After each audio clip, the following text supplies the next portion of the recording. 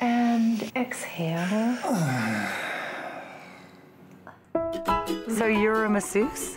I am. What is it that you do? I'm a poet. And I'm a dreamer. No, really. Oh, you really a poet? Yeah. Oh.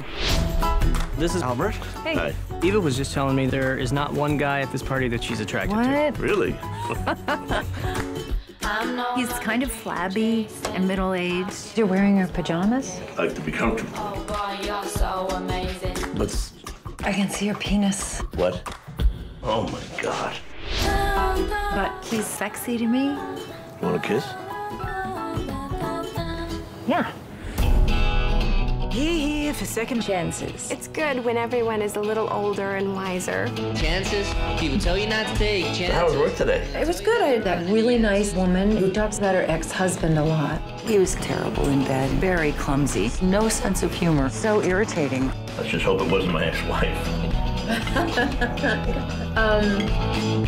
Albert is a loser. That new client of mine is Albert's ex-wife.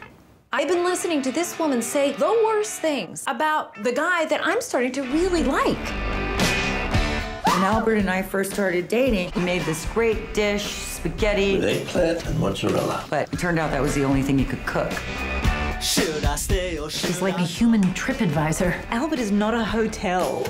If you could avoid staying at a bad one, wouldn't you? Should I stay or should I go? Why are you shaking that? You know how many calories are in guacamole? You're picking on him. No, I'm not. Why do I feel like I just spent the evening with my ex-wife? Oh, I screwed up big time. Hello? Albert, this is Eva. What are you doing here? You guys know each other?